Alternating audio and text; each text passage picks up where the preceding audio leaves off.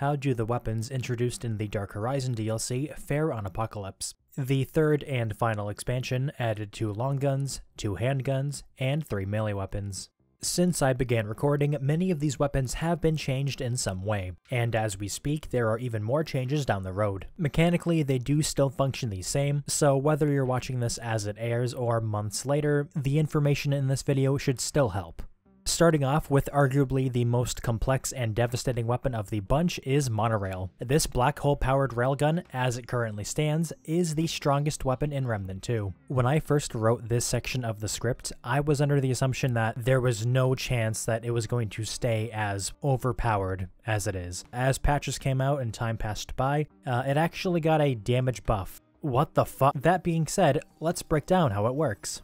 Monorail is a charge-based weapon that can naturally pierce targets. It only has 3 shots in the mag, each one sending the player sliding backwards upon firing. Charging up the weapon increases its base damage by up to plus 200%. You heard me right, base damage. This means that damage buffs from rings, necklaces, archetypes, etc. are applied after the charge. This leads to the completely batshit insane numbers you've probably seen in clips featuring the weapon. However, like Uncle Ben once said, with great power comes great likelihood of dying to a black hole. Trust me, it's from the comics. When reaching full charge and still holding the trigger, the weapon will begin to flash a warning and beep, warning the player of imminent doom. In this state, the weapon checks once every 6 frames to see if you'll die instantly. The default chance is 33% per check. This means you have a pretty high probability of setting it off when overcharging. The legendary bonus, Luck of the Devil, reduces the chance down to a measly 3% every 6 frames. There's still a tiny possibility of immediate death, but it's far less likely. In all honesty though, it's really not worth the risk to fully charge the weapon, at least not without the mod. The difference between a 95% charge and a full charge is so minimal, you're better off just letting go early. Its mod, Recoil Dampener, reloads and buffs the weapon for 20 seconds. This effect grants 25% faster charge speed, reduces recoil and sway by 75%, and increases crit chance and crit damage by up to 20% depending on the charge, gaining 1% to both for each 5% of the charge meter filled at the time of release. It also disables the random instant death check, instead replacing it with a set timer of 2.15 seconds. This window of time also increases the base damage ceiling boost to plus 900%. So not only does the mod make the weapon charge consistent, it also hyper-inflates the reward for doing so. Those with a keen ear will notice a metal whistling sound around 1.8 seconds. This serves as a pretty good warning to let go. The knockback time from each shot is static, nothing can change how long you'll be slip-sliding around. Funnily enough, you are actually immune to being staggered during the knockback. Now it's time for the build. A few others have shown off one similar to this before. Hunter's Focus plus Wormhole allows you to push the damage even further. I ran Worn Dog Tags, Archer's Crest, Akari Warband, Probability Cord, and Ring of Flawed Beauty. For fragments, I ran Crit Chance, Crit Damage, and Weak Spot Damage. Then there's the Prism. Okay, time for a mini-rant. Prisms have sort of thrown a wrench into the design method for my testing videos. Their existence makes every build magnitude stronger than they ever were previously. Bad weapons get a boost by having access to more damage, reload speed, fire rate, etc. But by extension, the same also applies to already good and strong options. Then there's the legendary bonuses. Like, why would you not pick plus 60% range damage on weapons with poor DPS? Oh, I know why. Because the damn thing refuses to roll. To all my console viewers out there, I am so sorry. Prisms take so much time to grind, and getting screwed over by RNG only to have to flush them and start all over again would make me not even want to engage with the system. I am not inherently against the concept of prisms, I just think their implementation could have been handled far better. Thankfully, we've already got some changes to alleviate the grinding pains. Hell, as I've been writing the scripts, we've gotten 2 updates with the 3rd one in the works to cut the grinding in half. We definitely need that because, oh my god, why was the required XP from 50 to 51 quadrupled?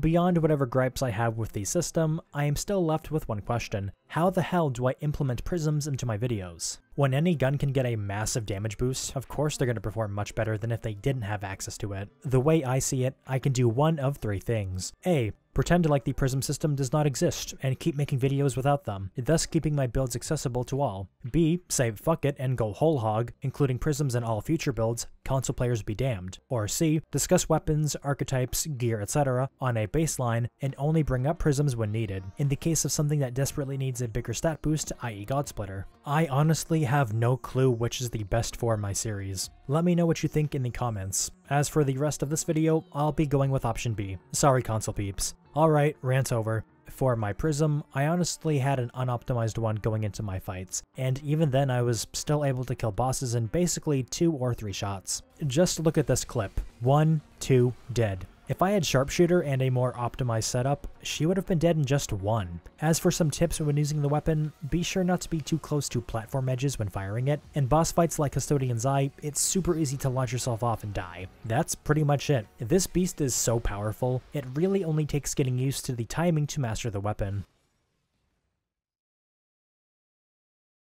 Genesis features the lowest base damage, ideal range, and max ammo of all the bows. It also has the slowest draw speed of the bunch as well. It makes up for these downsides with its unique charging mechanic. Drawing the bow increases the number of arrows fired, up to 5 when fully charged. This makes the real base damage 750, although it does a little over that, probably to do with how charged weapons calculate their damage. Its mod, Mega Drive, marks a target you're aiming at and applies entanglement. While a target is entangled, shots from Genesis will generate a homing projectile to deal 35% of a regular arrow's damage. These appear shortly after impact with either the target, a wall, or another enemy. They'll even pass through terrain to make it happen. A fully charged volley will deal an extra 1.75 arrows of damage against entangled enemies. These projectiles can weak spot hit, however it's highly dependent on the enemy type whether or not they'll connect. Since the weapon fires multiple projectiles in a sequence, it can be a bit of a challenge to land all of them consecutively. Projectile speed bonuses from sources like Archer's Crest should be more than enough to help.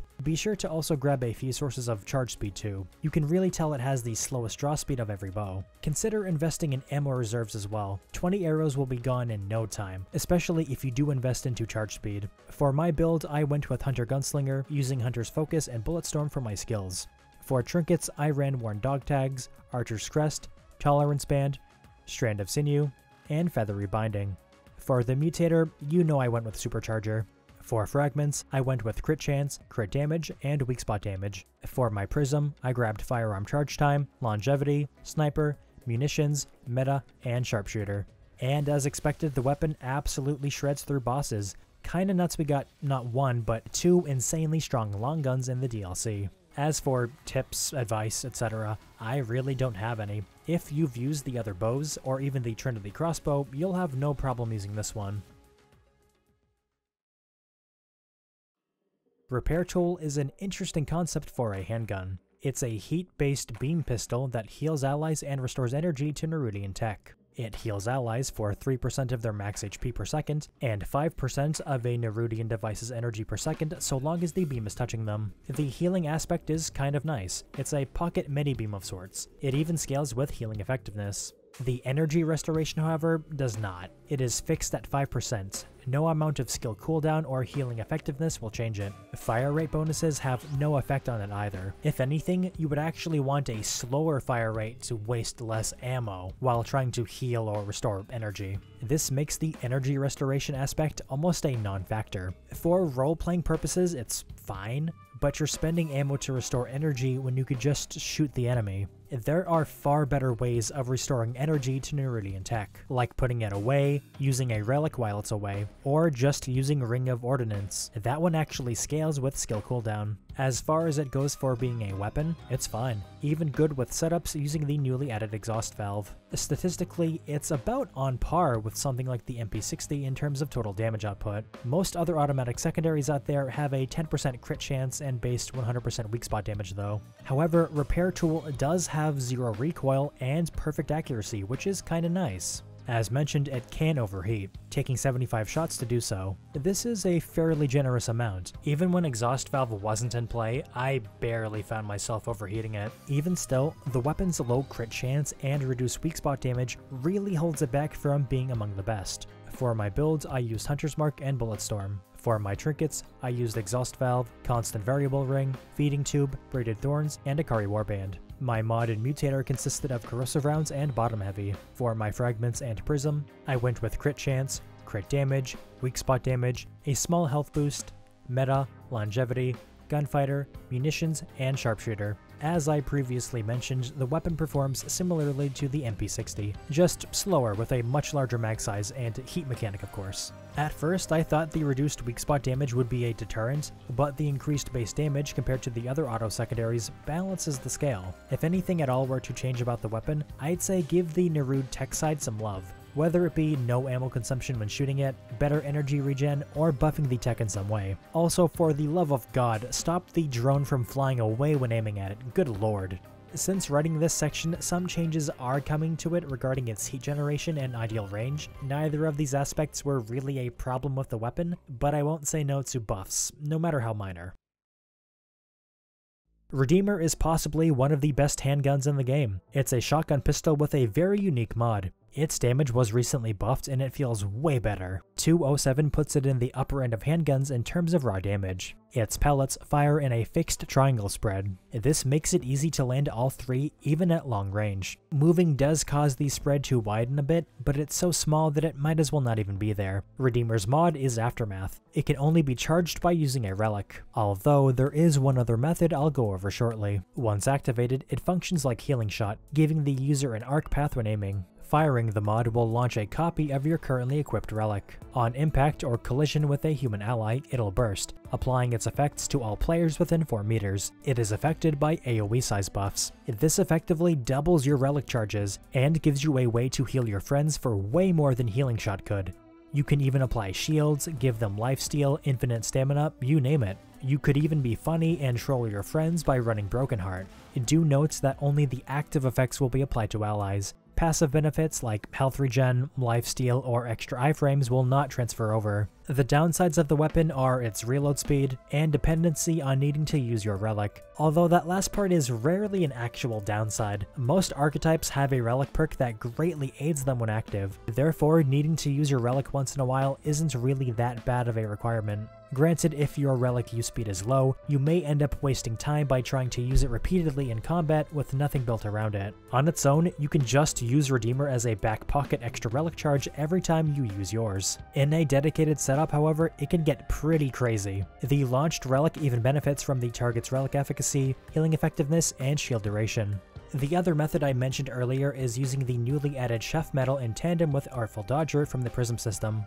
Chef Metal mimics the use of a relic whenever you perfect dodge. This alone has a myriad of benefits. It procs both of your archetype relic perks, which can be really powerful ones, like Override from Invader or Sleight of Hand from Gunslinger. It also procs any on-relic use rings you might have equipped, like Ring of Bones, Transient Cord, or Blessed Ring. Throw in Artful Dodger, which makes any dodge you perform perfect with a 3-second cooldown, and you have a combo that has a 100% uptime on everything associated with relic use, including Redeemer. Every 3 seconds you get a free relic charge, no medic required.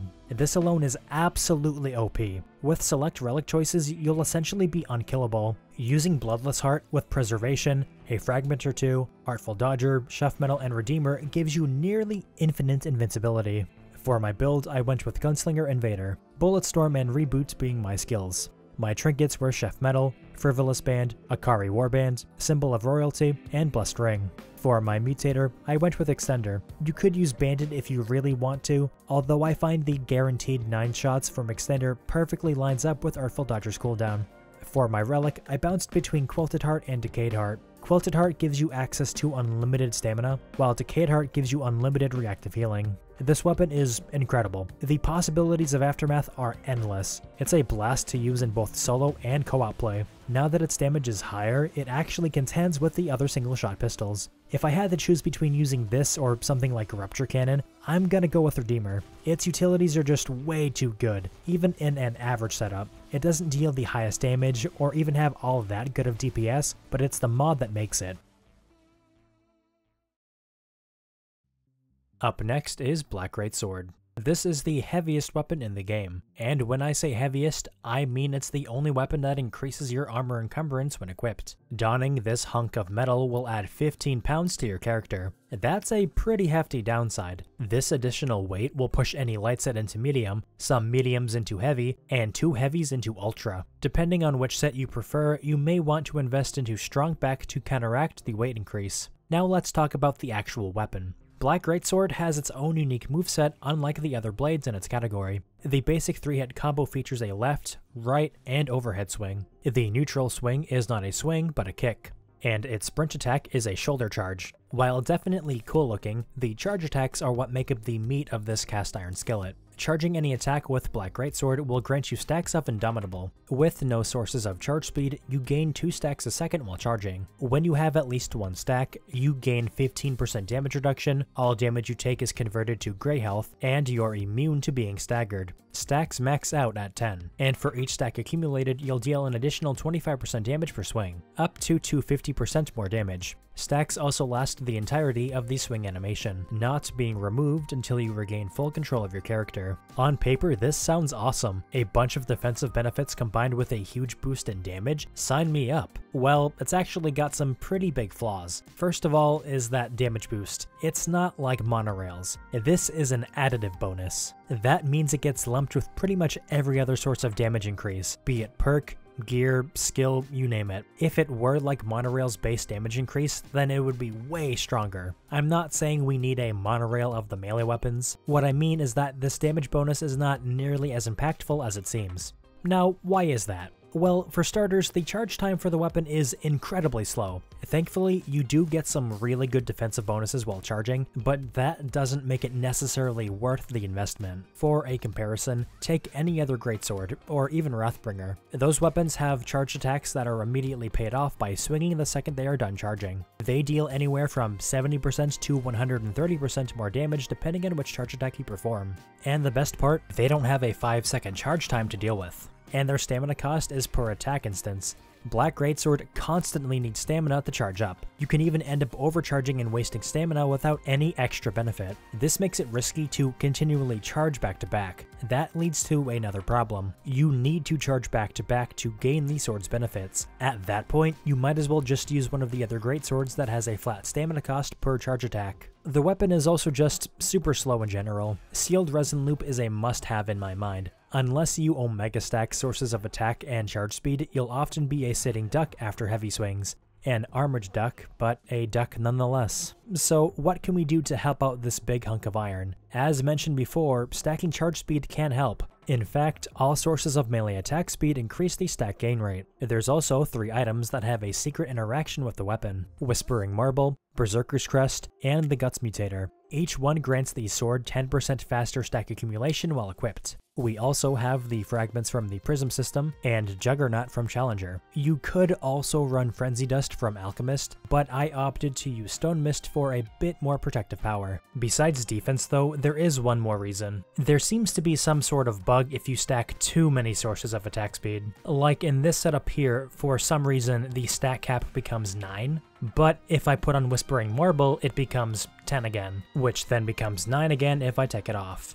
My trinkets of choice were Decayed Margin, Leech Ember, Brawler's Pride, Berserker's Crest, and Sealed Resin Loop. My mutator of choice was Edgelord. I could have gone with Guts. It would make sense considering I'd be getting hit more often than not while charging, but I wanted a bit more leech per swing. For my relic, I went with Profane Heart, making sure to invest in Leech and Siphoner for maximum lifesteal. For my fragments, I went with Melee Speed, Melee Crit Chance, and Evade Speed. On my Prism, I had Health, Tank, Rogue, Hulk, Warrior, and Hyperactive. Even with all the speed in the world, the weapon still feels underwhelming to use in any major fight. The time I spent charging over and over just to deal above average damage leaves me asking myself, why am I not just using a different melee? Especially with the other 2 added in this DLC, Black Greatsword just feels like the black sheep, no pun intended, of the bunch. I want to like the weapon, I really do. So what would I change about the weapon to make it feel better? Instead of the stacks of Indomitable being gained and lost per charged swing, what if the stacks gained stayed for a duration? That way you could get the benefits of the DR, Gray Health Conversion, and Stagger immunity while using the basic swings too. You could then also use the charge swings like they were a normal Greatsword. If you lost stacks, you could just consume the stamina needed to regain them and then get back to the action. This would let Black Greatsword keep the interaction with the berserk items, increasing stat gain rate. The weapon would then fully benefit from total melee attack speed sources, since you wouldn't be forced to always do these slow-ass charge attacks to gain the weapon's benefits. This would make the plus 15 weight from having it equipped a lot more worth it too, since you'd be getting some pretty damn good defensive buffs for having the effect basically all the time with good management. One change would vastly improve the weapon, just to make these stacks duration based, and if they really needed to, the damage buff per stack could be adjusted if it were deemed too high. The charged attack motion values could also then be upped to match that of the others. I kind of can't believe they're the same as the normal swings. While an interesting concept, it's not one I see myself returning to unless some changes are made, and I've seen the changes proposed on Twitter. I don't think they're going to help the weapon very much. It'll be better, sure, but it doesn't solve the root problems of the weapon. Coming up, we have the unarmed weapon to completely wipe the floor with the Knuckle Dusters. The Dark Matter Gauntlets are an awesome addition to the melee roster. They feature the same 1-2 combo, neutral attack, and neutral charge attack as the base unarmed moveset. It's the basic charged attack where things get interesting. Doing so will empower the gauntlets for 15 seconds, increasing standard swing damage by 25%, and causing each charge attack to perform a unique forward jab. This move shoots out an 8-meter penetrating beam of damage. This scales with AoE size increases and provides pretty good ad clear potential. While empowered, each charge swing takes about a second away from the duration. The physical gauntlet hit from charge swings during this time will do basic swing damage plus the empowered damage bonus. When the duration ends, you can charge attack again to power the gauntlets back up. There does appear to be a bug where sometimes if you power attack right at the end of the duration, it'll put a 2-second cooldown on re-empowering them. A penalty normally given by another attack we'll get to in a minute. During this cooldown, any charge attacks will be the normal standard unarmed moveset ones.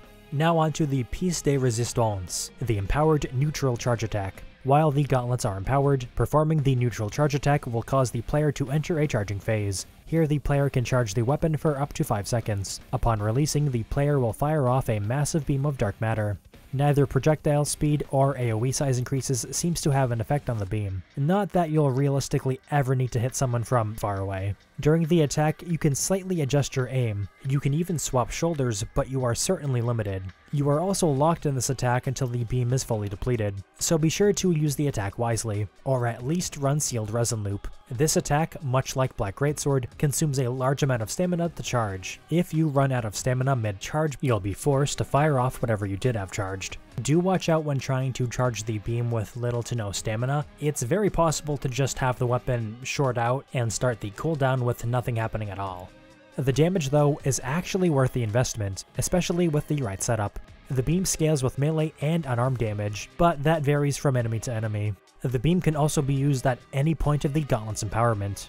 You can wait until the absolute last second and then begin charging the beam. With the right playstyle, you can get some serious value from these gauntlets. For my build, I went with Challenger Handler, using Juggernaut and Attack Dog to get major benefits from their associated buffs to melee damage and stamina cost reduction. For trinkets, I ran Butcher's Fetish, Demolition Coil, Tarnished Ring, Meteorite Shard Ring, and Sealed Resin Loop. For my weapons, I used Monolith and Nebula to increase my damage against targets a bit more. And for my Mutator, I went with Volatile Strike. For this build and the next, I'm pretty much using the same Relic and Prism, just with a few different base fragments and a different legendary. Here I chose Wrecking Ball.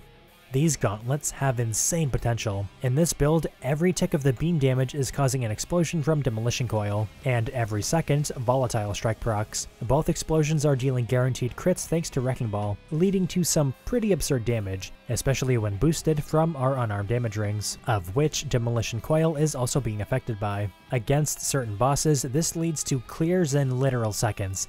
This is basically the monorail of the melee weapons. It's not perfect, of course. Bosses that move around frequently or teleport can easily evade the beam, which is why I run Sealed Resin Loop. Speaking of, there is a bug that currently exists when using the ring that will probably get changed soon. The bug effectively lets you pre-charge the beam to instantly fire off when you perform a neutral charge attack again. Here's how it's done. Charge up the beam, like you would, and then dodge as soon as you begin to fire. If done at the beginning of the empower duration, you can reposition and then perform the attack again to instantly fire the beam off. Learning about this was immediately game-changing, although I highly doubt this will stay for long. As long as you manage your stamina effectively, you'll be able to kill bosses pretty effortlessly.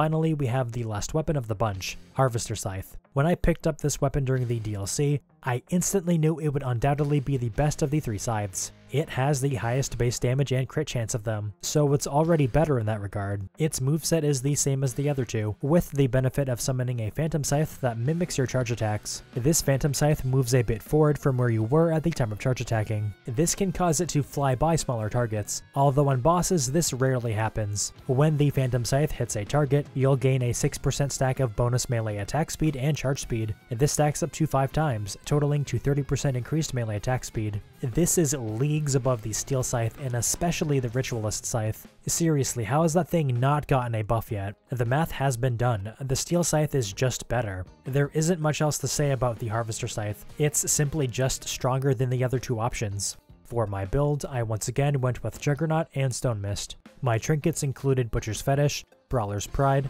Bisected Ring, Burden of the Destroyer, and Token of Favor. Same guns as last time, and I used Shocker as my mutator. Shocker pairs exceptionally well with the weapon, as the charged attacks can hit 3 times on their own, leaving the Phantom Scythe to land the final hit and unleash the lightning. My Prism legendary here was Jack of all trades. I think the game was trying to tell me to stop at this point, as when I went to fight my usual melee punching bag, Cancer, this happened. Now, pardon my language, but what the fuck happened here? Oh, and I didn't pass out while editing here. The game just hard freezes after killing him like this. I did the fight again. This is a consistent crash. Very strange. The weapon is, as you can tell, very strong. 2 out of the 3 melee weapons in this DLC are exceedingly powerful. I just wish Black Greatsword could have gotten the same treatment. There we have it. Every single weapon in Remnant 2 tested on Apocalypse difficulty. Unless Gunfire pulls a surprise 4th DLC out of its hat, this will probably be the last time I ever cover the weapons in great detail. I still have to cover the archetypes, as well as make a few other videos on some general R2 stuff. I seriously appreciate your amazing support on this journey I've had over the past 15 months. Without your feedback and encouragement, I wouldn't be here making these videos. So once again, thank you all. The Gunslinger video will probably be my next project, although I might put out a poll for what you all think I should work on next. Let me know in the comments which weapon from the DLC is your favorite. As always, thank you so much for watching, and I'll see you all in the next one.